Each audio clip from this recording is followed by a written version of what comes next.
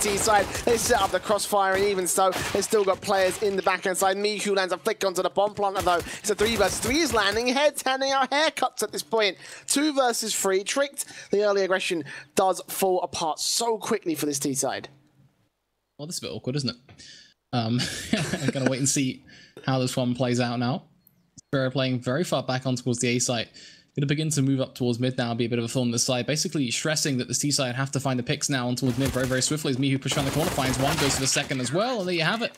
Kinguin, they get the pistol.